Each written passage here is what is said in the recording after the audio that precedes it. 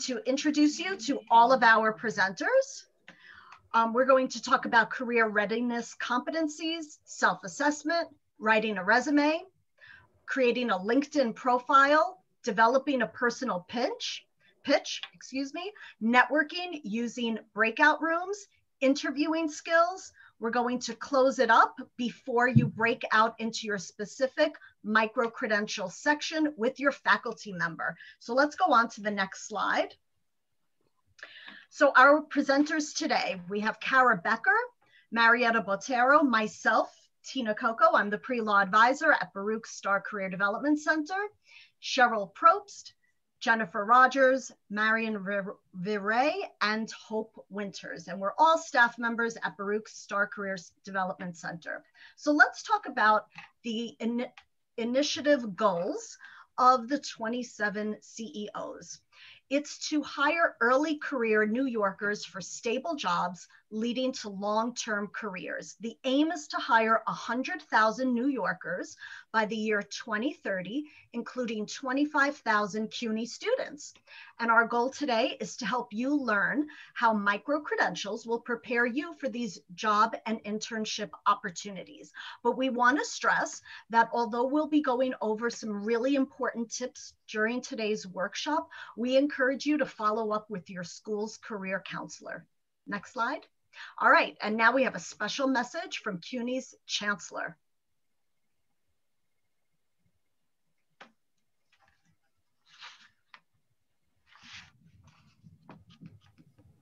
Hi, I am Felix Matos Rodriguez, the Chancellor of the City University of New York, and I want to congratulate each one of you for taking advantage of this new CUNY opportunity to boost your skills for in-demand jobs. Not only are you helping yourself, but you're also making history, participating in the very first set of courses developed jointly by the partnership of the New York Jobs CEO Council and CUNY. We are so proud of you. CUNY is partnering with 27 of the largest companies in New York City through the New York Jobs CEO Council to strengthen career pathways and give you a competitive advantage with council companies in their hiring for paid internships and full-time jobs. We are committed to preparing you for the jobs of the future that have family-sustaining wages and opportunities for real career advancement. We know you got this. You are the talented CUNY students that are the future of New York City's workforce. I wish you the best of luck. Congratulations. Thank you to our chancellor for that great message. So just to go over the 4 micro-credential certifications offered and talked about today, there'll be project management, data analytics, cybersecurity, and software engineering. If you haven't already renamed yourself, please do that now with the micro-credential that you're part of and followed by your full name. All right, some online workshop etiquette reminders. So in order for our workshop to run smoothly, we ask that you keep yourself on mute. Turning on your video is welcome, but not required. If you utilize your video, please make sure that you're dressed properly and your background is free of distraction.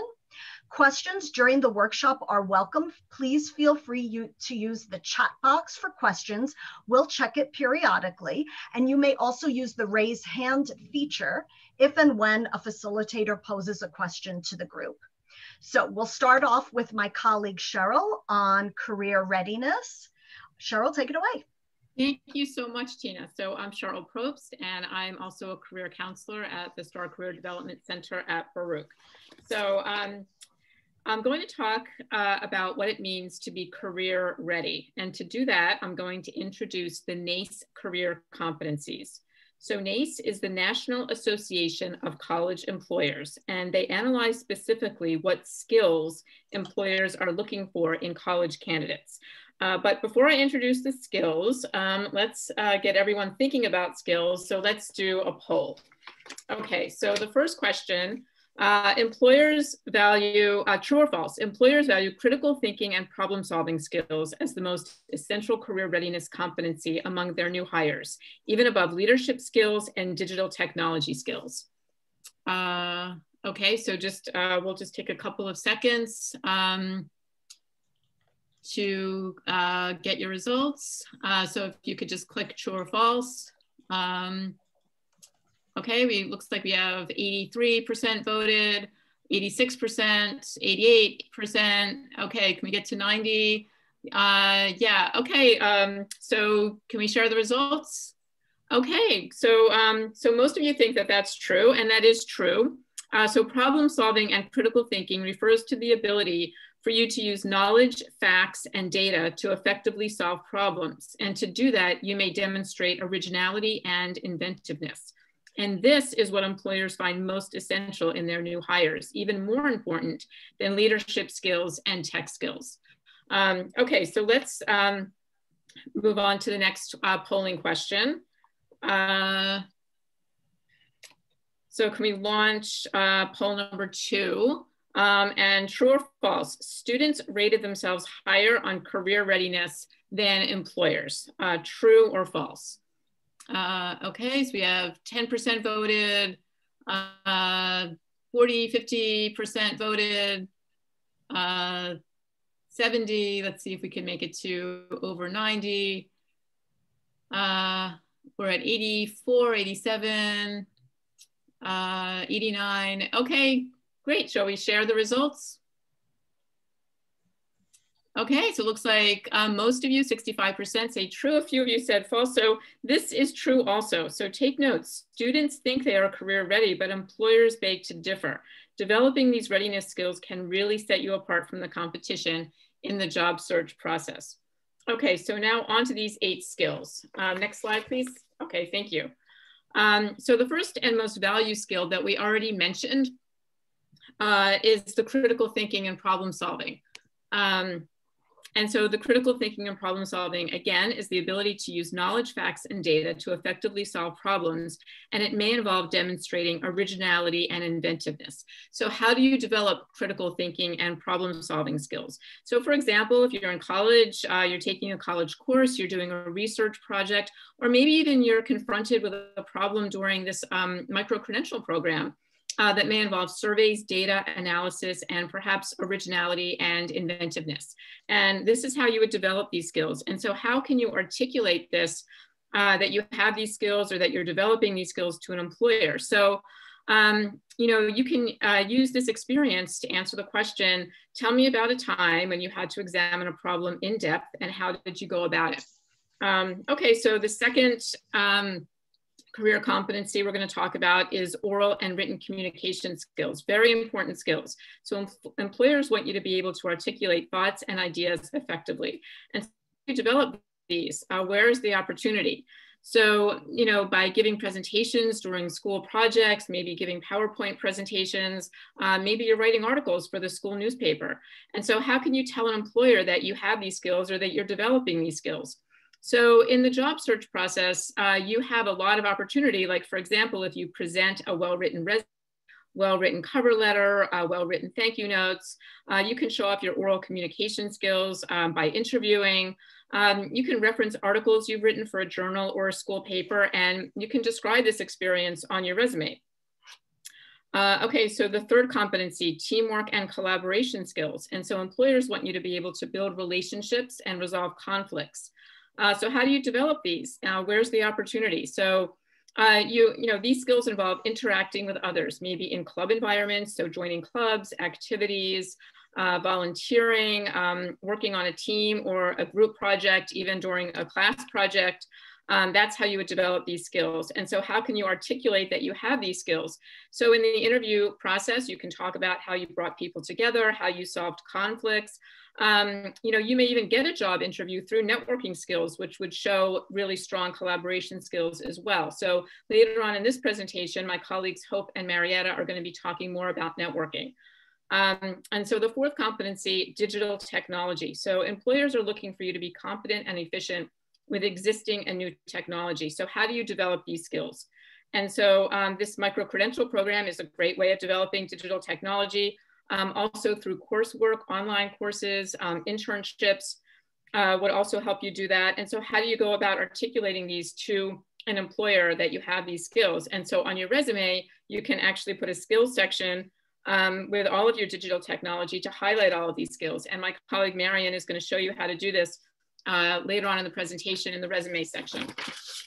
And so the next leadership, or the next career competency, is leadership. So another very important skill: employers want you to have the ability to motivate, coach, and develop others. And so how do you develop these? So these can be done through training a colleague, planning an event, running for a club position. And so how do you go about articulating to an employer that you have these skills? And so there could be a whole separate section on your resume entitled Leadership Activities. You can share your stories and experiences during an interview.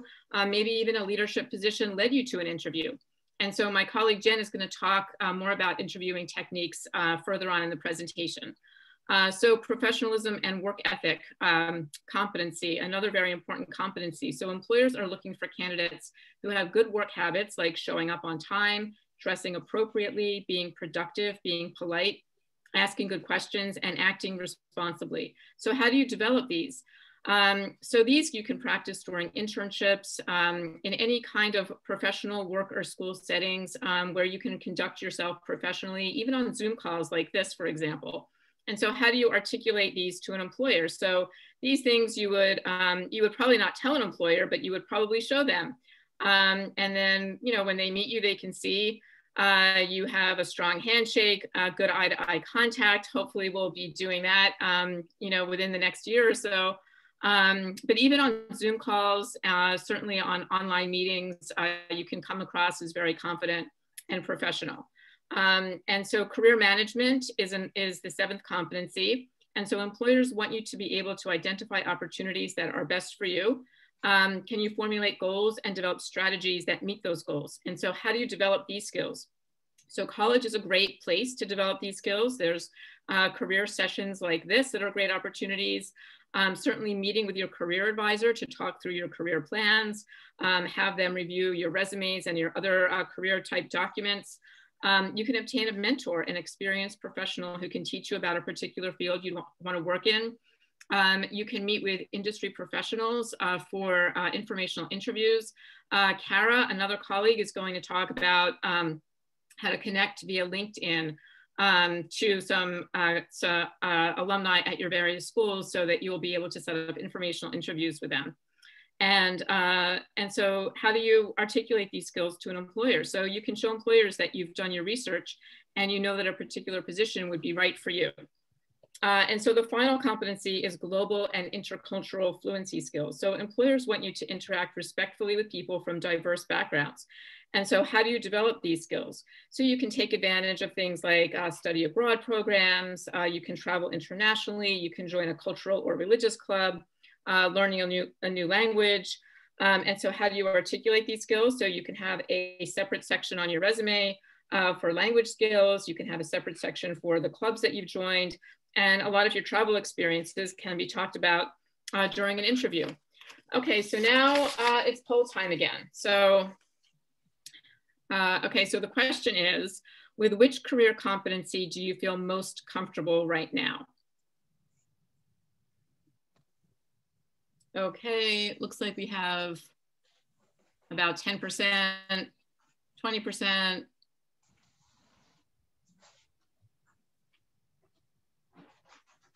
Okay, 70%, 80, 84. Okay, do we want to share the poll? Okay, so it looks like, so great. So I'm glad to see most people feel comfortable with critical thinking, problem solving. That's awesome. That's a really important skill, and professionalism, work ethic. Okay, great. So here's another poll. Which career competency do you feel least comfortable with right now?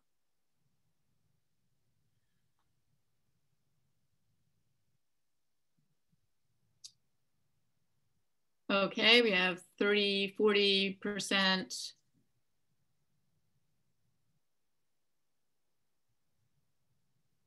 80%, we're at 87, 89. Okay, are we ready to share the poll?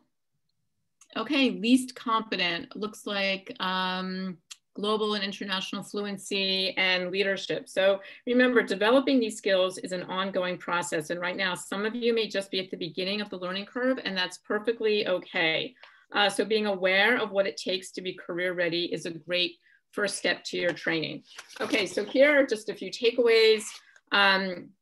Students rated themselves higher on career readiness than employers. And so developing these skills can really set you apart from the competition. So know these 8 competencies and spend college years developing them via clubs and on-campus organizations, jobs and internships, project and coursework. And of course, by attending career workshops like this one and taking advantage of opportunities like these micro-credentialing programs and other professional skills workshops that you might have an opportunity to sign up for. So based on our own internal research at the STAR Career Development Center at Baruch, we have found that students who spend time developing these competencies are much more likely to have a job at graduation than those who do not. So the bottom line is we recommend utilizing the services at your school's career center. They are there for you and can help you best communicate these skills to potential employers. Okay, and then the final slide, I just wanted to let you know that this handout will be included in a follow-up email. So I recommend downloading it, printing it out, maybe hanging it up in your room, and checking in with this list every so often to inspire you and to seek opportunities to develop these skills. And so now I'd like to introduce Marietta Botero, who will be talking to you about self-assessment and the SWOT analysis. Marietta? Thank you, Cheryl. Great job. We have a lot to unpack in this couple of 90 minutes that we have. So the SWOT analysis identifies your strengths, your weaknesses, opportunities, and threats to your career development or to identify an internship or a full-time job. You will be able to get a copy of this SWOT analysis that you see on the screen. So stay tuned because you will receive it. But a SWOT analysis is a technique used to assess your strengths, your weaknesses, opportunities, and threats, and often are addressed in interviews as well. So you should be prepared to think about these things. I suggest you do some brainstorming and honest self-reflection to see where you stand with these strengths, weaknesses, and opportunities. Opportunities and threats relate to you in the job market, and brainstorming with yourself and perhaps a trusted advisor or a professor will really help you to circle around where your strengths are and where your weaknesses are, and keep them identified in the right category. Strengths are really, how do you deal with change? And that's a big question that you can be asked in an interview. What skills do you have is something they want to know. What skills are required for the role? So if you're doing a self-assessment, you really want to look at the job description or the information that you have as to what those particular roles in your career goal are all about and what you're required and need to have as a skill set in your toolbox. So brainstorm. Be honest with yourself. Self-reflection is really important. If you track your opportunities and the changes that come about in time that demand on the impact of global events that affect your job or where you think you belong in the marketplace, make sure that under your strengths, when you're doing that self-analysis, you look and ask yourself, am I empathetic? Am I dedicated to what I believe I want to do? Am I determined to be successful? Am I action-oriented? How disciplined am I? Am I focused on getting results? Am I innovative? Am I patient? What are the great skills that I have and what are my strengths? Your weaknesses, unfortunately, I've found over the last couple of years that these two things seem to be a weakness in college students: time management and organizational skills. So those are two things. If you possess them and they're in your strengths category, fantastic. But if not, it's something you need to decide to work on. And I always suggest that you think about these weaknesses that you need to work on and time box yourself And by that, I mean that you say, okay, within 3 months, I am going to overcome this weakness and put it into my strengths column. So it's something you need to work on. And when you're on an interview and someone says, well, what have you been working on about yourself? It's something you can talk about. So those are some of the things. Also, make sure that you have proper networking protocols, and those will come about in later portion of this presentation.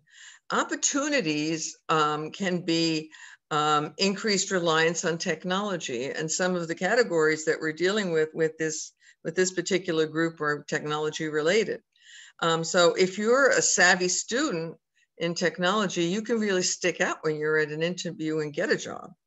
If you're graduating in 2023, 2024, you can say that by that time, the economy and the job market would have recovered from the current COVID crisis. So that's a very good opportunity for you to have in your category going forward as an opportunity in the future. More demand on skilled labor, on people who have technology skills in particular. Become very competent and highly desirable. So make sure that you are really a competent graduate and that you ooze that competency. The threats would be, obviously today, if you were writing this, the threats would be COVID has an effect on recruiting cycles, internships as well. The economic slowdown probably will lead to less hiring. We don't know. Disruptive technologies can affect jobs done by humans. So that's something else to think about in your tech world. And we're in a very hyper-competitive environment. And that means that only the best end up obtaining some of those plum jobs. So those are things to think about when you're thinking about yourself and where you see yourself going and how you're going to assess what skills you need to acquire. There are great places that you can go to. There's Coursera, which is free. Khan Academy is another one. So when you look at yourself and say critical thinking or whatever else you think that you need to work on, this is really a good place to make that list and start the work. Time box yourself. So if you have any questions, put it in the chat box and we're happy to answer them. Thank you. The next topic is going to be resumes. Hi, everyone. Marian. Welcome. Oh, thank you, Marietta. Welcome, everyone. Again, congratulations to getting into the micro-credential program. Today, we're going to talk about how important it is to have a well-crafted resume. Can we move to the next slide? And maybe in the chat, if everyone could just say, what do you think the purpose of the resume is? So if you had, as you're creating a resume, what is this resume for? If everyone could just put their thoughts in the chat, that'd be great. To get your foot in the door, or a job, experience and skills, to showcase your skills. Absolutely, these are some of the points in developing a resume. But what is it ultimately for? Is it to get a job? Is it to get past the HR person? Great. So these are some definitely points.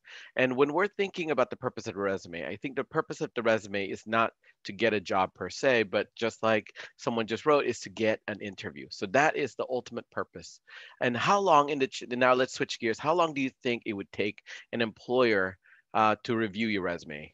When you're submitting it, how long do you think they would spend in looking at your resume? Someone said 2 to 3 minutes. Someone said 30 seconds, 5 seconds, 60 seconds. I think 5 minutes, 1 minute. I think definitely about 30 seconds or less. So when we're thinking about writing our resume, we're making sure that the resume is more scannable than readable in that sense. So make it that employers definitely spend 30 seconds or less in reviewing a resume. So it's really important that it's written very well, it's scannable, and it articulates all the points that they're looking for. Can we move to the next slide, please? The 3 main things that employers expect to see in a resume is a combination of your academic experience, your professional experience, such as your jobs and your paraprofessional opportunities, as well as personal, which is leadership, volunteering activities. Those 3 things employers like to see play out on the resume. And so we'll talk about how to articulate those 3 things within the actual document itself. So these are some of the sections that's definitely something you can create on your resume. There's a few more, but definitely these are some that I find it's really important to have somehow get on your resume. So if you feel like you don't have one of these, it's definitely find a way to include it in your resume. We'll break down a little bit of how it should be formatted in your resume in a little bit, but these are some of the categories that I find is really important and employers really want to see those 8 core competencies that Cheryl talked about earlier play out on your actual document. Next slide, please. So as far as contact information, this is the first thing that employers should see. And when we're sort of figuring out the format of the resume, it's mostly your academic information towards the top, and then it transitions into your professional experiences, and then transition to personal or leadership. So contact information absolutely should be on the top. And nowadays you don't need your specific address, but employers still need to see city and state and zip for the most part. Have a phone number, make sure that phone number is a number that you know you can answer professionally. The email, we suggest that using your school email is more official. If you're not gonna use your school email, make sure you use an email that you create that's professional. That means your first or last name would suffice. Having a LinkedIn profile, my colleague Kara is going to talk a little bit about the importance of that. But if you have a GitHub account, or if you have your own website, even if you have a QR code, those are things that you could definitely put in your contact information section. Okay. So next category that's, again, we're focusing on academic to professional to personal is your education section. And depending on how much space you have, you always start with your most current university. So Baruch College, if you're going to Baruch College, start with Baruch College. If you transferred, you'd still go start with the school that you're currently attending. Definitely articulate the university that you're part of, the college that you're part of, location, make sure the degree is correct. That's sometimes I find that students forgot sometimes the Bachelor of Arts versus the Bachelor of Science. Just be mindful of that. Employers want to know your major, your minor, and your GPA. And if your GPA is less than 3.0, make sure you don't put it on your resume. The only time you should put your GPA is if it's 3.0 and above. What I find that students tend to have their major GPA higher. So if your overall GPA is lower than 3.0, you definitely want to see if your major GPA is higher than the 3.0. And then you can articulate your major GPA versus your overall GPA. Just make sure you identify that accordingly. Coursework is another section. Employers definitely want to know what type of academic knowledge you know. And so this is important to articulate, and the coursework has to be specific to the position that you're applying for. So, and if you're taking a course now, if you just started it, you can definitely put it in your resume. Just make sure you write the word present in parentheses next to the actual course. I like to separate these as coursework from education. Depending on space, you can definitely make this as a subcategory to education. But from a technology perspective, they really like to see that highlighted in that they understand, again, your academic knowledge when they're reviewing your resume. Next section is projects. Projects could be anything that could be in your classes. This could also be a tech project that you're working on your own. So this does not have to be an academic project. The way you would need to identify to make sure if it's a personal project, instead of a name of the class, you would put personal project. And then the bullets are, the bullets, the way you write your bullets is the same way you were going to write your work experience. You always start with an action word, like a verb, quantify whenever you can. The jargons are the tech skills that we're talking about. So the jargons are usually something you can find in the job posting. So when you're crafting your resume, make sure those jargons that employers are looking for in the job postings are articulated in multiple locations within your resume, and then specify what it is that you did. Never assume the employer must know what you're talking about. You know, just make sure that it's important to articulate everything as clear as possible, because like I mentioned earlier, it's more about scannability. And if it's not in your resume, to them, it doesn't exist, even if it's something so elementary. Next section, please. Experience. So experience includes everything from internships to jobs. So don't make sure that if you have everything from working at Starbucks to tutoring to working at an internship somewhere, make sure all those are important. With every experience, don't feel like employers are not going to appreciate it. Employers love to see those professional experience. As Cheryl mentioned earlier, you know, work ethics is important to employers, and they assume that, or they can infer that from all your work experience. They see that you worked at different places. They can infer that you have some professionalism. Your work ethics is there. It's nurtured in those different skills. The way it's formatted is, of course, the name of the company is important, the location, your job title, and month to year to present. So month to year is a suffice. You don't need to have specific dates. Definitely month and year will be enough. And the way you wrote your bullets for your project is the same way you're going to write your bullets for your work experience. Action word, quantify, have those jargons whenever possible. And those jargons should be reflective of the job posting. And then definitely elaborate on what you actually did with that type, with your work experience. Leadership is another great way that employers like to see play out on the resume. So one ideally should be something that you're interested in after graduation. And another type of leadership could be anything not related. So it could be sports, it could be just an activity, whatever you have on your campus. But leadership is important on the resume. It doesn't mean that you have to be an executive board member. Being an active member in a club or a group on or off campus is definitely appreciated by employers. So if you don't have this on your resume already, this is something that you should think about how you can include in your resume for when you start looking for an internship or a full-time job outside of the micro-credential program. Next slide. Activities are if you participate in any hackathons. CUNY is coming up with the CUNY Hackathon is coming up in the 3rd week of January. So that's definitely something you can include under activities. If you volunteer, like during the holidays, a lot of people volunteer for soup kitchens and things like that. That's definitely something to put in here. And any extracurricular activities that wasn't included in the other section, this would be the most appropriate place to put it. Next is the technical skills. This is the thing that's very different than if you were a finance student or accounting student. The technical skills or the computer skills section is going to be a little more elaborate. And employees really like to see subcategories kind of being specific so that it spells it out a little more. So if you find that the skills that employers are generally looking for in the profession that you're looking to get into, you don't have, as Mariana mentioned earlier, a way to kind of upskill your resume is taking courses in Coursera, Lynda, anywhere that you can find some online platform. Coursera is definitely free now for New York State residents. Lynda.com is free through the New York Public Library. These are all online. So if you find that you are not as strong in like R or Python or TypeScript, things like that, then those are things that you can definitely log into these online platforms and upskill your resume. Those type of learning platforms are definitely very important way to upskill your resume. And with technology changing so rapidly, you want to make sure you're up to date with all those technical skills because they do change very, very quickly.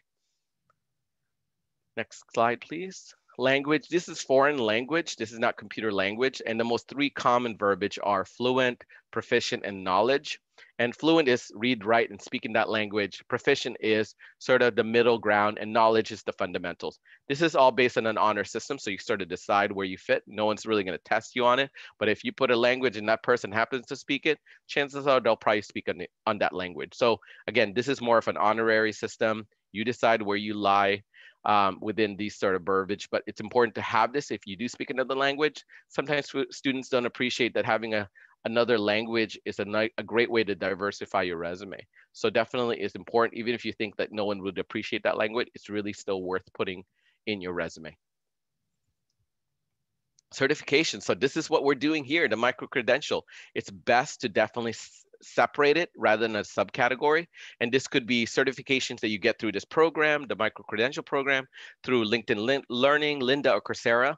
All those are absolutely legit and employers love to see them on a resume. So again, employers aren't expecting you to be experts in everything yet. You're a student, you're still learning, you're developing your talent and your skills, but these certifications are gonna sort of make sure it gives them a good comfortability that you understand some fundamentals within those different technology skills. So make sure that if you don't have it, don't expect the classroom to provide everything.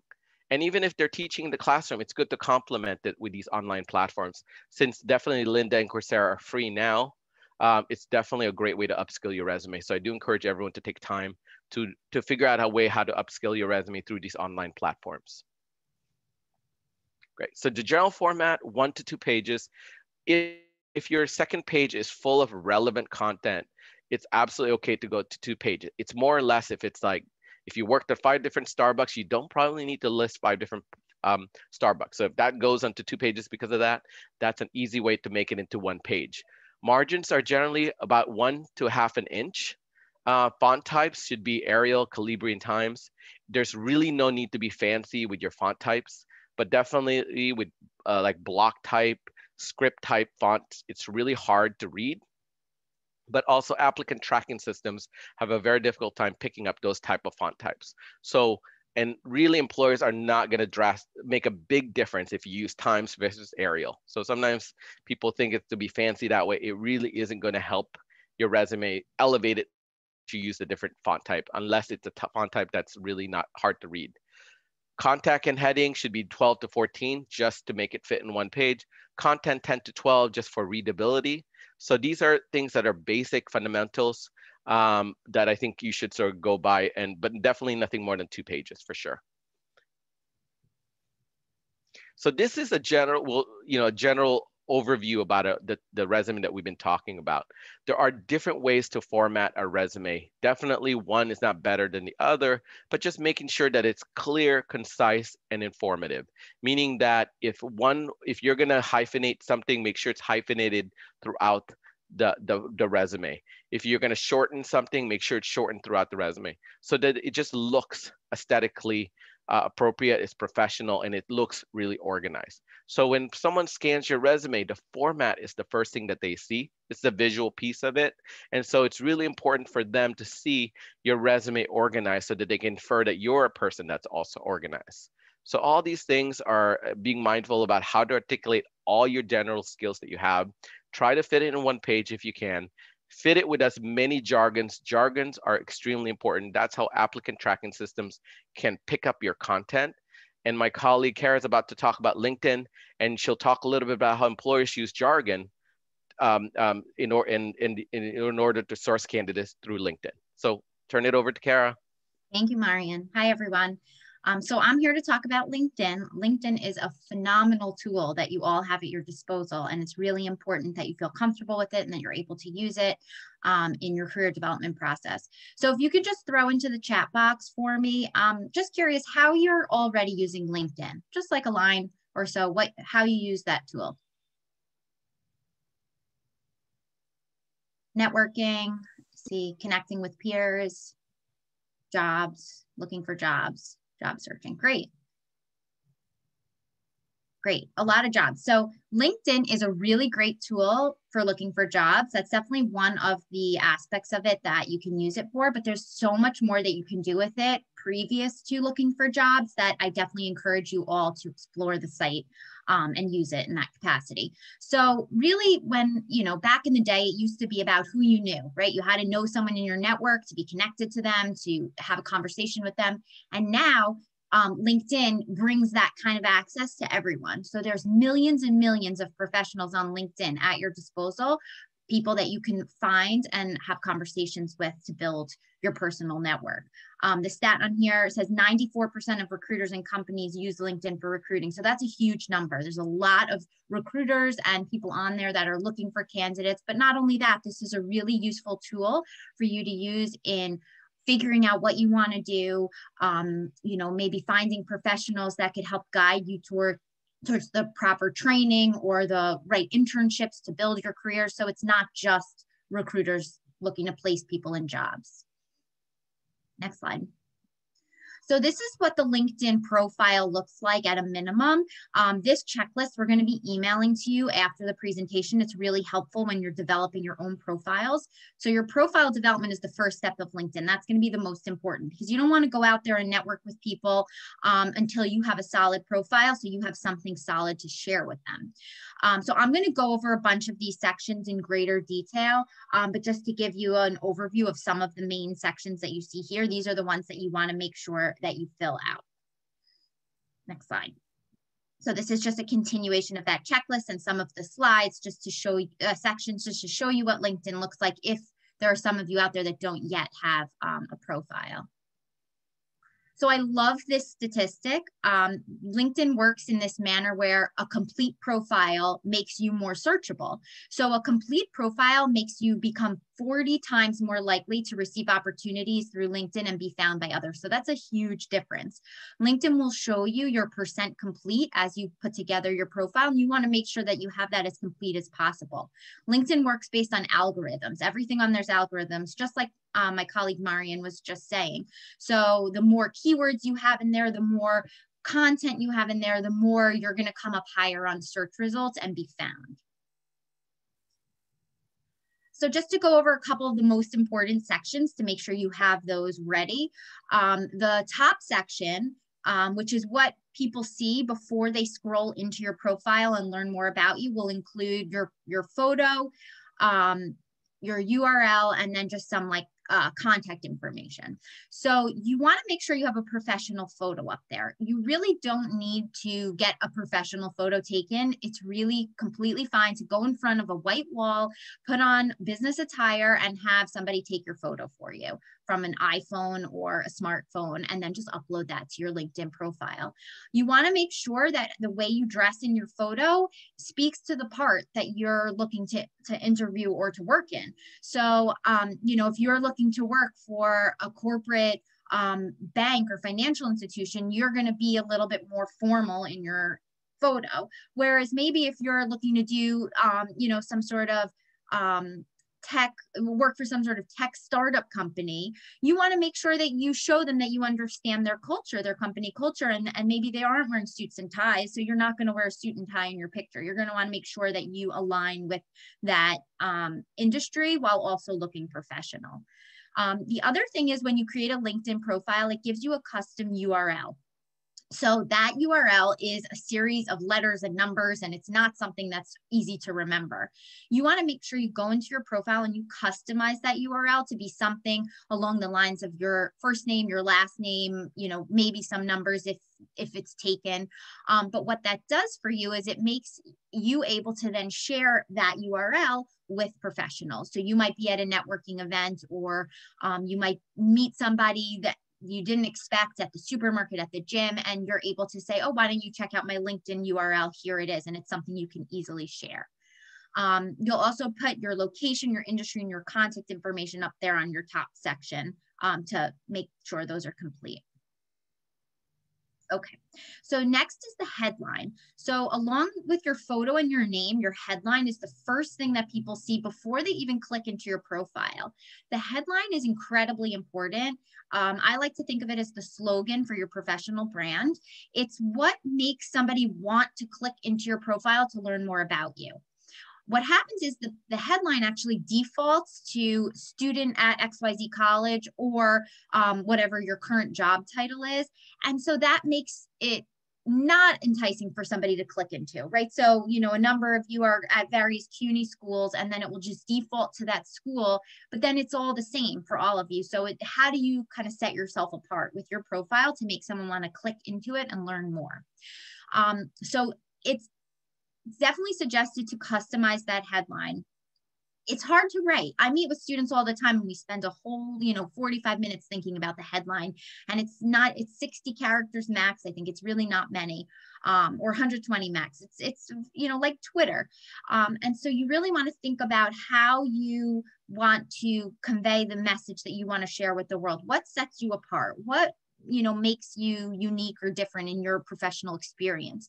The micro-credential is certainly something that can be incorporated into here, right? This is something that maybe someone sees and they want to hear more about, or some of the tech skills that you may have, some of the soft skills you believe you're proficient in. So you really want to think about who you are and kind of how you describe yourself and where you're headed.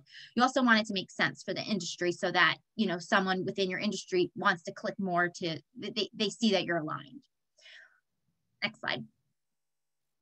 So then once somebody clicks into your profile, one of the top sections is the summary. This is a tricky section because it's the most characters. It can go up to 2,000 characters. And so you have an opportunity to share a lot of information. I kind of think of the summary as almost like a cover letter, right? So this is the intro that someone reads about you to get a little better sense of who you are. Keywords are very critical here. So this is where you're going to want to incorporate some of those keywords of some of the different fields that you're all considering going into. So, if you're into data analytics, what are some of those key terms that are correspond with that? You want to make sure those are there. That's how you become searchable. A recruiter goes on there and they look for a certain skill, they'll search it, and the more times that's in your profile, then it'll help you come up higher in a result.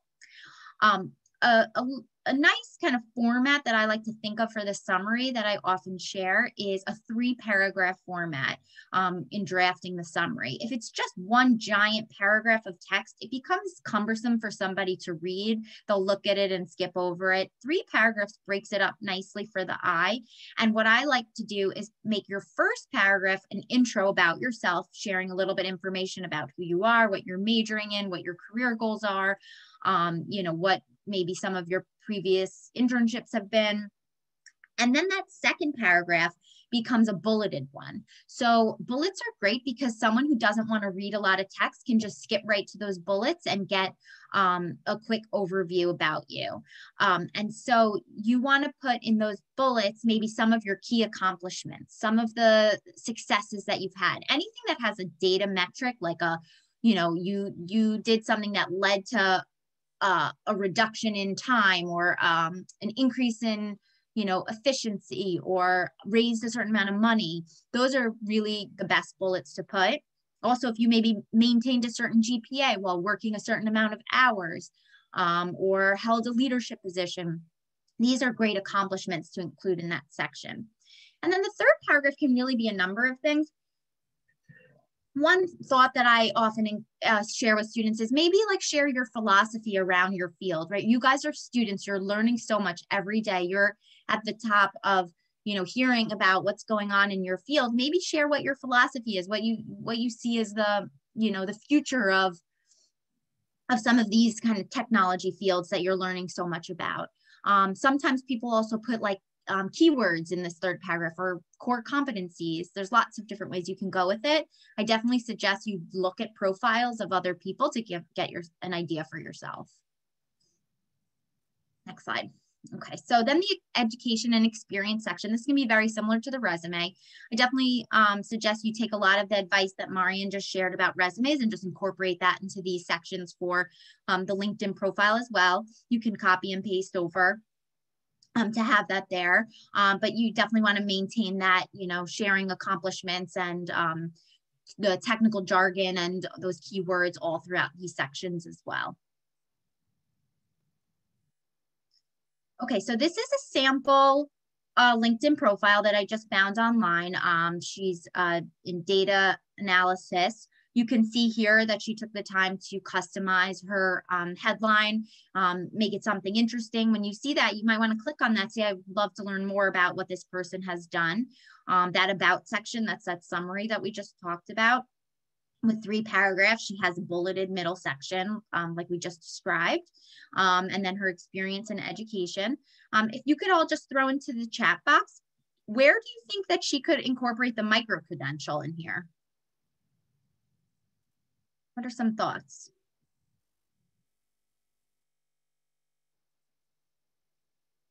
Any ideas? Accomplishments, certificates, accomplishments, education.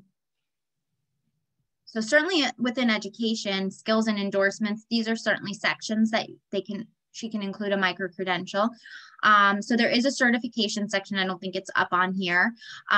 The micro-credential can be woven into the headline. It can definitely be mentioned in the summary section. Depending on what your experiences have been, it can go in the experience section. So experience doesn't necessarily have to be a paid job. An experience can be a job, an internship, a volunteer opportunity. It can be this micro-credential program, as long as you convey it honestly what it is, and you're not calling it a job, or you're not giving yourself a title that's not accurate. You can really weave those things into anywhere. If you have lots of work experiences or internship experiences already, that probably isn't the best place for it. But if you don't, and this is one of your own few experiences you've had, you can put it there. Like if you've done any, you know, hackathons or any of those kind of, you know, extracurricular programs, you could put those as an experience as well. It really, oh, I see that question just came in. It really depends. Every LinkedIn is going to be different. There's not one way to do it. You know, it really depends on your experience. So what shows you in the best light possible? You also want to think about the most important things need to come first, because somebody's not going to read on and on and on in your LinkedIn profile. If something that's really critical about you comes all the way at the bottom, you have to think of a way that you can get it closer to the top. So it's really going to vary. I would suggest meeting with someone in your career services department to talk about how to structure your specific LinkedIn profile. Okay, so these are some of the other sections that you can include on LinkedIn. So certification certainly is somewhere that the micro-credential should go, among others. And then these are some of the other sections that you can include depending on what you have. Next slide. Okay, so now we have our profile set. So now we want to use our LinkedIn for networking. This is really what LinkedIn is all about.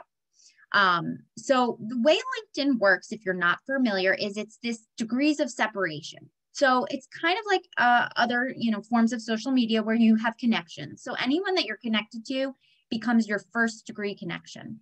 And then anyone that they're connected to becomes your second degree. And anyone that they're connected to becomes your third degree. So LinkedIn helps open opportunities for you because your connections become people that you can network with. So you can have like 300 connections, but that can actually connect you indirectly to millions of people through the second and third degree. The other way you can use LinkedIn is to join groups, and then you could connect with professionals through groups of common interest areas or around certain topics. So once you have your connections, and I definitely suggest a minimum of 50 to really have the site be useful for you, you want to find people to connect with. So you can look for people within your groups. You can look for connections of friends and colleagues. You can look at fellow college alumni, or you can look at people that, work at a company that you're interested in. You just search that company. The second step to that would be to reach out to them and request an informational interview. You would want to prepare some questions to ask them, and then you would want to have a conversation with them to learn about what they do and how they got to be where they're at, and how they can be useful to you. You also want to maintain the relationship. So LinkedIn really is about quality over quantity. The goal is not to have millions and millions of connections like other forms of social media. The goal is to build some valuable relationships. And I definitely suggest doing this now when you're not necessarily looking for a job, because then when you are looking for a job, you have people that you can reach out to that have been, helpful for you.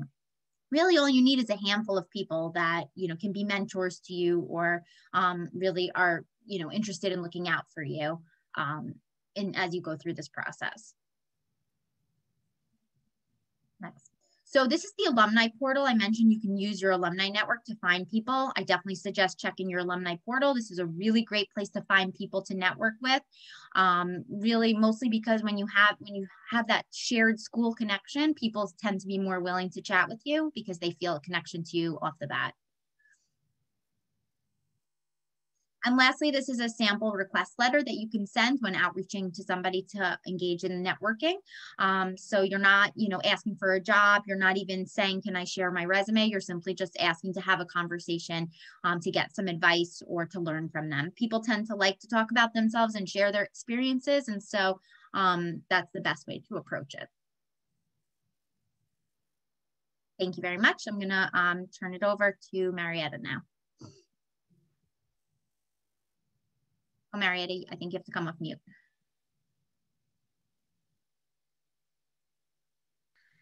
Marietta, I think you need to come off mute. It's not working all the time. Thank you for the presentation, Kara. I always enjoy hearing it. I always learn something else. So we're going to talk about preparing for a personal pitch. And I just want to prelude that with a urban legend. I don't know if it's true. It's been around for maybe 20 plus years, that a young professional got into an elevator and he was going to the 42nd floor, which took quite some time to get there, standing next to someone, and that someone asked him, well, where are you going? And he tells him where he's going. And he said, what do you do? And he gave him a story of who he was and his education and what his career goals were and how he was hoping to get a certain position. And when they arrived on the floor, the appropriate floor, the man turned around and gave him his business card. And he says, when you're ready, give me a call. It turns out that the man that gave him the card was the CEO of Coca-Cola. I'm not sure that it's true, but it certainly sounds good. But I can tell you from experience that it happens all the time. It's happened to me. It has happened to my colleagues all over Wall Street. So yes, you never know who you're talking to. And that's why it's also important that you really have a solid personal pitch that is not too long, doesn't say too much, clear, concise, to the point, sends a message that I'm unique, I'm someone you would want to talk to and work with, and I will make your life better, and I will contribute to the best of my ability. So the personal pitch is a story about it's a fundamental communication tool. It's a story about you. You have to develop it. It's, again, going back to self-reflection, you have to think about, what are my assets, and how am I going to present myself? And it goes back to how you're retired and where you are, gearing yourself towards. And you introduce yourself by name, and your pitch will be used not just in an interview, but you'll use it when you're doing networking, you're attending events. You may be at a cocktail party and someone says, tell me about yourself, because you never know who you're talking to.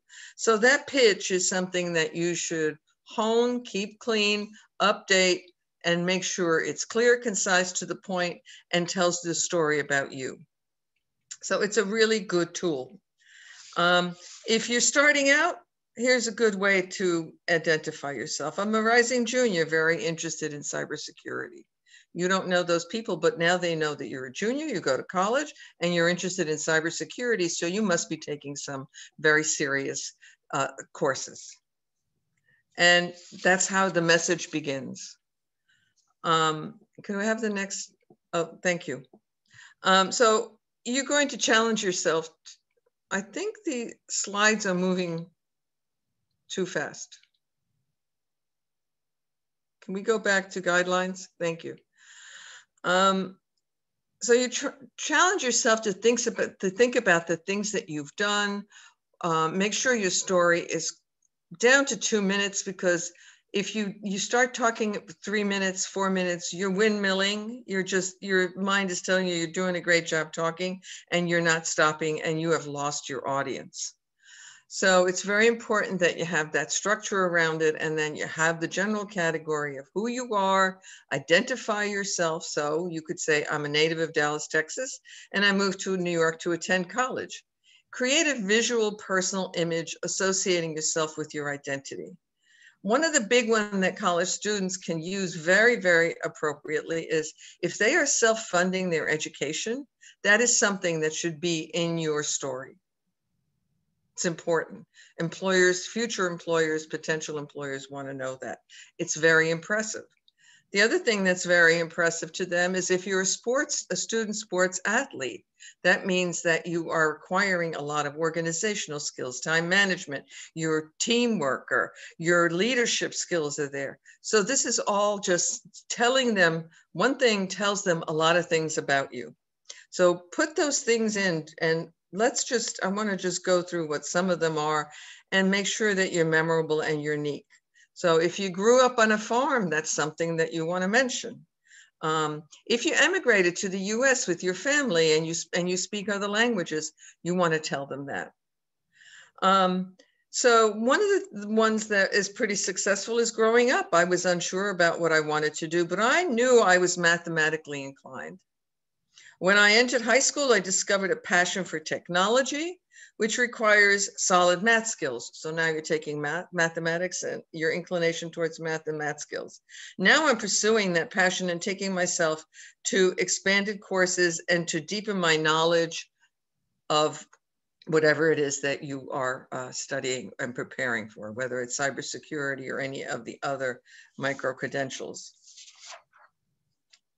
So another one that you could use is, in high school, my sister and I loved to make designs.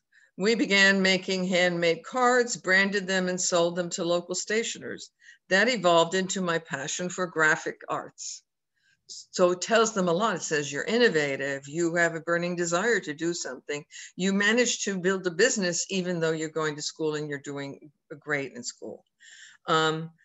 Here's another one. Growing up as a child, I was always organized and meticulous with my toys and schoolwork.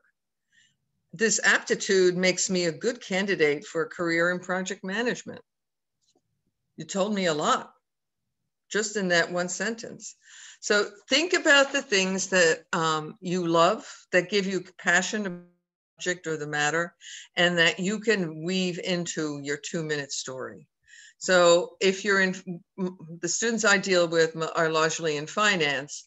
And so we always talk about what fires your passion for finance. So here's some on the screen, which is I could be involved in the development of many companies without starting a company myself. So remember that you must always say what sparked your interest, and then you have to be able to back up your story.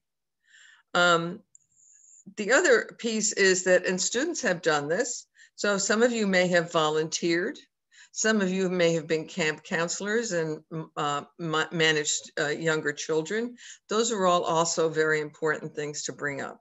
One that came to me a few years ago was someone who said they volunteered with special needs children, and that exposed them to a very new and different interacting system with individuals, and discovered that the meaning of his actions as a stakeholder and a creator of resources impacted on these children.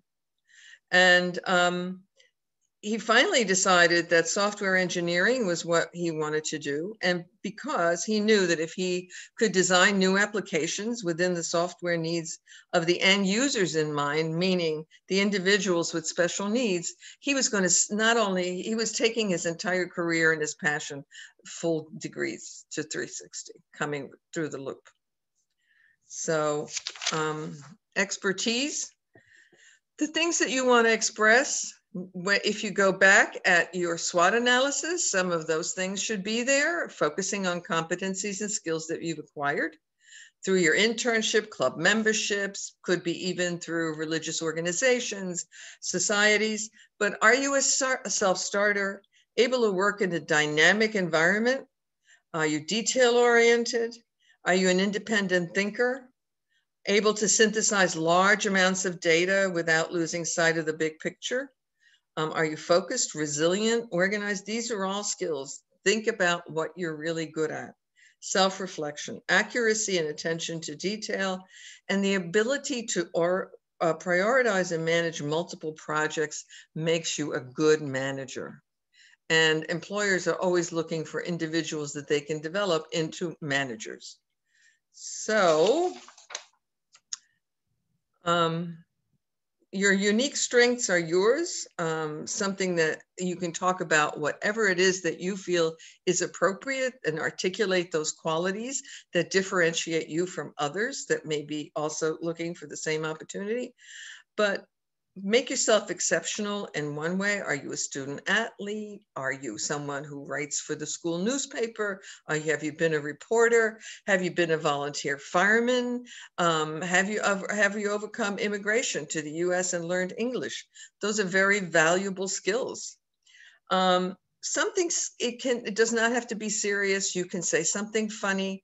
Sometimes something funny will attract attention of the interviewer or the person you're networking with, and they find you endearing. And anything else you say after that can't be bad. If you took AP classes, that's very important. You want to really do that. If you've done it, express it, that it's how you've advanced your education, and applying analytical skills to show your desire to excel, taking a foreign language. So all of these things are unique, and they're strengths that you've worked on and developed and acquired, and somehow you have to bring them all into the loop. So last slide is identify what prompts you to be interested. Don't forget that, because that is the core of what you're trying to accomplish.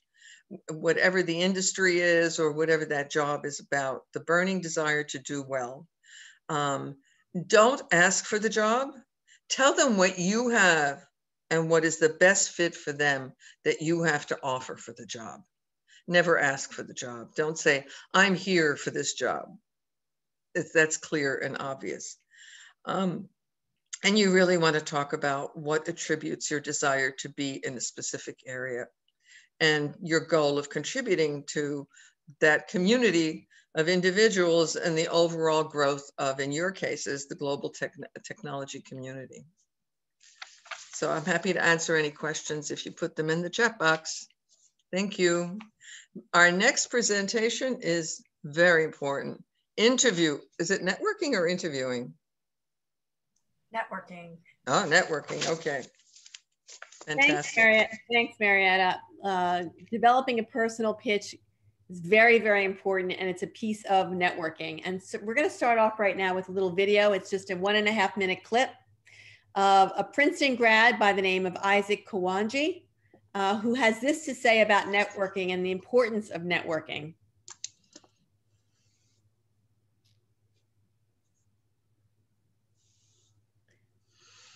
It's coming up right now. He talks about a book called Never Eat Alone, which if you're looking for a great book to read, that's a great book to read. And here we go.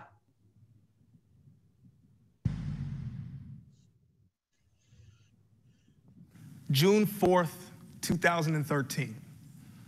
It was graduation for me, and it was mixed emotions. On one side, I was elated to graduate from the #1 academic institution in the country. I was excited. On the other end, and we have some college graduates here, to graduate unemployed kind of hurts your gut a little bit. But it raised some questions. And I can remember one of my good friends giving me a book, and the book changed my perspective. The book was Never Eat Alone by Keith Ferrazzi. It talked about his journey, his professional journey, as he used networking and building relationships to not only grow professionally, but personally. So I thought to myself, if it could work for him, maybe I should try it. So the next 6 months I did, and the results were amazing. Instead of looking for jobs, instead of reaching out, jobs were coming to me.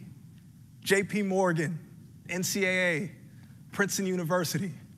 I was amazed. I was excited for myself, but more so, it raised the question in my mind. How was I getting these results? And number two, why aren't our academic institutions, why aren't our colleges and our high schools teaching young people this very important skill set? And that is exactly what we're going to do today, which is we are going to teach you this very important skill set. Marietta talked a lot about the personal pitch, which is a one-way, it's a one-way conversation talking about yourself, but networking is very much of a two-way conversation. It's literally having a conversation, asking about the other person, learning about that person. If we think about what is networking, networking is building relationships with people.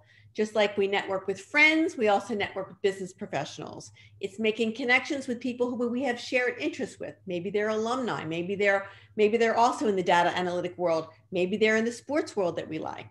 It's helping each other grow professionally and personally, connecting each other with opportunities. When we have friends and we know that they're looking for something, we connect friends. The same thing is true with our business network. We connect each other with maybe some interest that we have or an opportunity that we see, and we give advice. Next. So why is networking so important? Well, it's exactly what Isaac Kawanji in that video was saying, because it brings opportunity to us without actually going around and saying, will you hire me? Will you hire me? So upwards of 85% of open positions are filled through networking, which means, okay, that says here, at least 70% of jobs are not even listed. They're not even listed on a job board. You can go to monster.com or indeed.com. You won't find many jobs listed there. Why? Because they're found through word of mouth. And that's why networking is so important, is because through word of mouth, you will learn about an opportunity, an internship, something that fits you just by talking to your business network. And that's the whole idea of networking. Next. So as I talked about this, is that we network with friends, something you already know how to do. If you have more than one friend, you already know how to make a friend. And the idea to make a friend is to enrich your social life, right? Is to enrich yourself personally. We do the same thing with business professionals. We want to enrich our business network. We want to enrich our career life. Next. Here, it's the same thing. We want to grow our circle of friends and create a satisfying social life, and grow our circle of business connections and create a satisfying career life. They are parallel networks. Next. So who are the professionals that we want to network with? Who are we trying to seek out and look for? Well, right here on campus, it's your professors. You want to network with college alumni who share your interests. You can either be networking with juniors and seniors above you, or we're going to learn how you can go onto LinkedIn and you can go into your BMCC alumni portal or your Queensborough Community College alumni portal. Recruiters at job and career fairs, you want to make sure you go to your career fairs and your job fairs, and you want to speak with those recruiters. That is networking. You want to give them your pitch and then ask them what's going on in their industry, what's going on in their company, what changes are happening, asking questions. Professionals who speak at corporate events on college campuses are excellent professors to network with, professionals to network with. Okay, there's many, many panelists that come and go all the time in your, on your campuses. Make sure you're aware of them, go to them. Even if you're not sure you're interested in that particular industry, go, you never know who you may meet and who you may speak with. Speak with your school club leaders and members. Any kind of coaches at all, sports, drama, career, educational coaches that know more than you know about your industry is someone that you want to connect with. As Marietta was saying, sometimes we don't even know who we're talking to. Maintaining a professional air about you, and when whoever you're speaking to, tell a little bit about yourself, but most importantly, ask questions about that person. You could be at a party, at a sport event, or at a family gathering and meet someone who can really help you with your career. Of course, there's employers and professionals that you meet at networking events. Next slide. So again, where do we meet these? We meet them on campus, as well as other places. I want to talk about meetup.com. I don't know how many of you are familiar with Meetup. Everybody always talks about LinkedIn, but meetup.com is a fabulous place to learn to network. You'll have to make go onto meetup.com. You'll have to make an account. It's free. There's all kinds of meetups. People are meeting up to go biking and hiking, but there's so many professional events to meet up with people. And right now, of course, meeting up is online, but prior to this and after COVID's over, it'll be face-to-face. So I'm wondering right now, how do you feel about your networking on a scale of 0 to 10? Where 0 is, I feel very uncomfortable networking, to 10 is, I'm an expert networker, and 5 is, not so good. Where are you with your networking? How do you feel about yourself? I see a 10, 9, 6, 4, 1, 8. Yeah, we're all over the board. It's a process. It's a learning process. And the only way you learn how to network is to practice. And in my opinion, the best way to practice is practice first with people that you feel comfortable with. Practice with recruiters that come onto your career fairs. Go on to meetup.com, go to some of these events. These are places to practice. You're in a screen, you're in a Zoom room, nobody knows who you are. You can ask a few questions. Next slide. Okay, so back to LinkedIn. Here's something else. If you know that you're going to be networking, let's just say that you know you're going to a career fair and you know the name of the recruiter who you want to speak to because you're interested in that particular organization or business. You want to make sure you go onto LinkedIn first and find out a little bit about that recruiter. LinkedIn is not just a way to network with other people, but it's a way to find out to get some information about the people that you're going to be meeting. So that when you meet with them, you already know they like soccer, or they're into data analytics, or maybe that they came here from another country just the way you did, or maybe they're a chess player, something that will help you connect. So LinkedIn is a very good research tool to help you research about people that you want to connect with. Now, how to connect with. The first thing you want to do when you go onto LinkedIn.com after you do your profile is you want to join your college alumni group. Whatever college you're from, there's an alumni portal. Why? Because alumni are happy to help out their fellow students. And if you think about that, 5 years out from now, when a student reaches out to you from your alumni, are you going to be willing to help them? Chances are you will be. People want to help other people, particularly someone that they have a connection with. You can join professional groups. You can Google up right now and Google up data analytics networking group. Just Google it. And you will come up with networking groups about data analytics in New York City.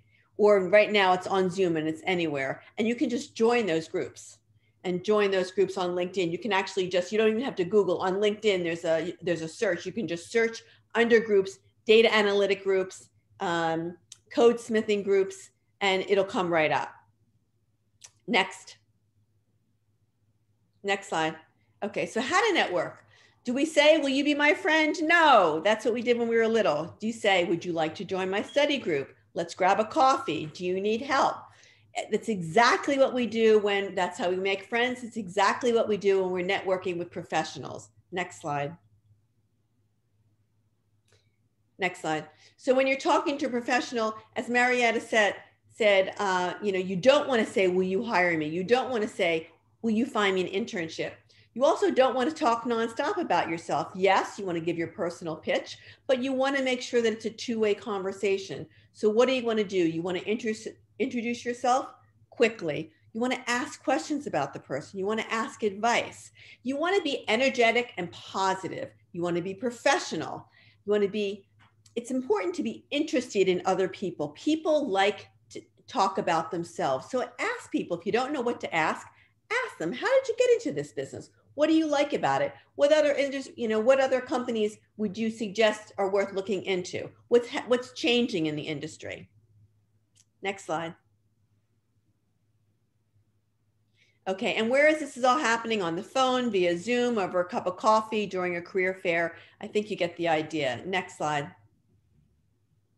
Now we're going to practice. We are putting you into breakout rooms, but these are not the breakout rooms for your micro-credentials. That will happen a little bit later. These are breakout rooms of 2 or 3 people where you're going to have an opportunity to quickly give a personal pitch or quickly introduce yourself and then ask someone else in the room about themselves. Let's have a little bit of a networking session. We're going to put you into groups right now, and please join the breakout rooms.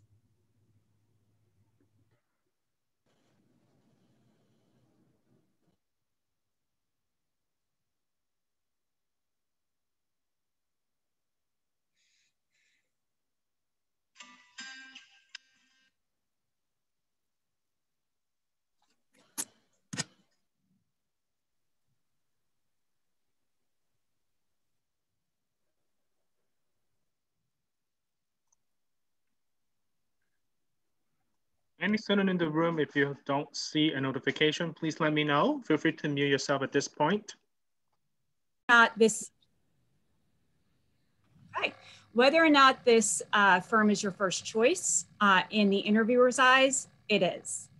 And so because there are 3 things that the interviewer is going to be evaluating you on. One is, do you fit with the position? Do you have the skills and experience necessary to excel in the role? The second thing is, do you fit within the organization? And not just the organization as a whole, but also the departmental culture. And the third thing is they're evaluating you on is, how badly do you want it? And your level of preparedness is directly tied to you proving to the interviewers that you want it. Because you're going to show them that you took the time to do the research that is necessary to tie who you are to who they are, okay? So that's how you convince them that they're fortunate, because you fit with what it is that they're looking for. And then ultimately, your ultimate goal is to get an offer from the organization. So in terms of dress, I did meet with a student a couple of weeks ago for a practice or a mock interview via Zoom, and she was having an interview coming up and it was in person. I would say these days, that's probably not the norm. These days you will be interviewing via some sort of video platform, but you still need to dress completely because if you have to stand up for whatever reason, you don't want to have your PJs on the bottom and then your suit on the top. So this is a visual to give you an idea of what's the difference between professional attire and business casual attire. When in doubt, dress in business professional attire for an interview. You want to be the best looking person dressed wise in the room or in the Zoom room, as it were. And so what do you do? So if you have long hair, male, female, what have you, long hair, pull it back. just, you don't want them looking at your hair. You don't want them looking at flyaways. You want them looking at you and hearing what you're telling them about your achievements and how you fit within the organization. So pull your hair back. Wear neutral colors. So that would be black, gray, different shades of gray, you know, charcoal, anything that's just very neutral. For those who identify as male, you're going to wear a tie. Make sure your tie is nice and neat. And of course, male or female, when you're wearing a dress shirt, make sure it's pressed, your collars are down, they're not sticking up and flying away, okay? So that's all I'll say about that for now. Okay, so your focus is to tie your previous experiences to what it is that the organization is looking for. And so it's extremely important for you to have a sense of the job requirements and responsibilities. And in advance, what you need to do is take a look at what are the key responsibilities and requirements that you see keep on, they're being repeated throughout the description. Those requirements that are mentioned more than 2 times or more, you can probably safely guess that those are the skills that you're really going to need to have. And so what you want to do is think about your past experiences and what are the direct skills or transferable skills that you have that match with those requirements. Many times students, especially if you're just starting out in college, you may not have a lot of like what quote unquote professional experience. All experience is valid. So retail jobs, volunteer positions, part-time opportunities at, in a restaurant as a server, clubs and organizational activities, on-campus jobs, school projects and papers, presentations. Those are all valid experiences that you can tell stories about to convince the interviewer that you can do the work.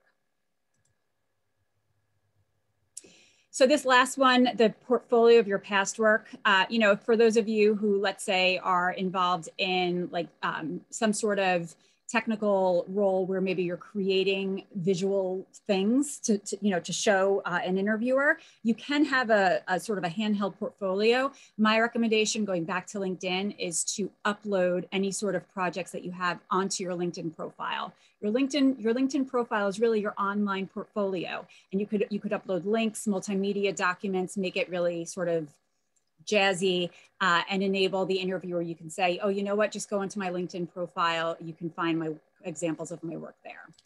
Okay, so you do your research on everything. So you're prepared. You should be doing your research in advance, even as you apply for an opportunity, right? Like, why are you applying for this position if you know nothing about it? There should be some impetus for you to be clicking that submit button. So research all these 4 different areas, and I've listed here some resources for you to do that research. Of course, LinkedIn is there. I mean, I think you're getting the hint that LinkedIn is a really valuable resource for you in your professional development. And as every interview you go on, the way your delivery, what you're saying about yourself, your pitch, your conversation, that is all geared towards who that organization is, what industry do they sit in, and what role are you interviewing for. So it needs to be very targeted. So in terms of the types of questioning you're going to primarily get behavior-based interview questions. These are open-ended questions. It's based on the premise that the best predictor of future behavior is your past behavior. And in order for you to convince an interviewer that you can do the work, you need to tell stories. You need to hop into your time machine with your interviewer, go back in time, hover outside an experience, and allow that interviewer to see in their mind what you experienced. So the thing here is you don't want to if you get a question, tell me about a time where you dealt with a difficult customer or client, you don't want to give your theory of customer service. That's not what they're asking. They're asking you to walk them through a specific point in time where you had to deal with a difficult or demanding customer, and what did you specifically do? So you need to tell a story from one point in time. This is the response technique that you follow to an open-ended behavior-based interview. You describe the situation you faced in that one point in time. You talk about the task at hand that you were faced with based on that situation. You talk about the actions that you took, the steps you took in order to remedy that situation. And what was the end result? What happened? And they lived happily ever after. What happened in that situation based on your actions? And these are some example questions, and you'll see you can't say yes or no to these. Okay, so when you get a question where you can't say yes or no, assume that you need to use that STAR format: situation, task, action, result. Virtual interviewing, I know we're almost out of time. This is how we're doing things these days, right? We're all here sitting in wherever we are doing a virtual workshop. So you do need to make sure that your technology is up to date. So update the latest version, that all of your technology is full of batteries, that you set the scene, so lighting is okay. You're sort of in the center of your space for the interview, that you're being viewed from sort of the chest up. And you also need to make sure that you're informing others who you live with, whether it's a human or an animal, a pet. You need to figure out a way in which to not get disturbed by people who share the same space as you. So that means telling individuals that you have something very important coming up and to not be disturbed.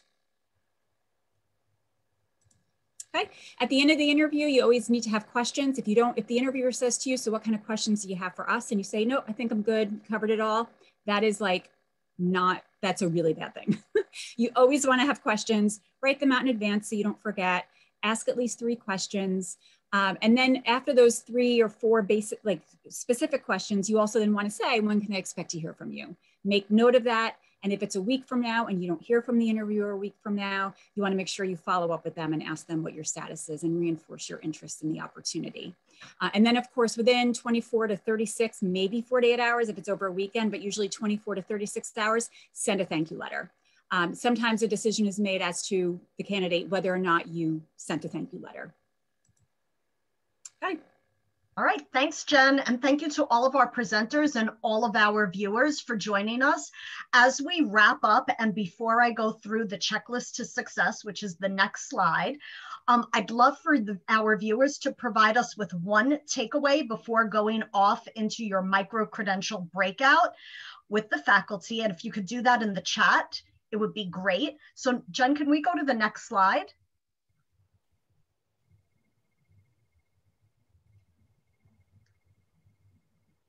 Tina, there's no checklist for success on this. Okay, so then we are going to, I will review the checklist for success.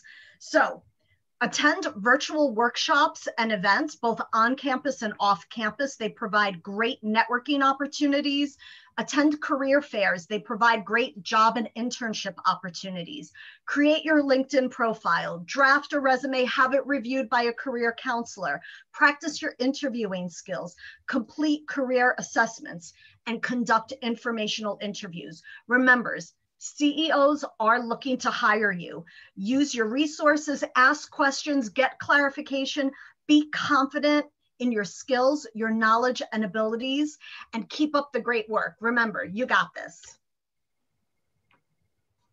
So now everyone's going to be placed in their breakout, in their micro-credentialing breakout with a faculty member. Thank you, everyone. Have a great day. Thank you. Good luck, everybody. Thank you. Good luck, everyone. Good luck.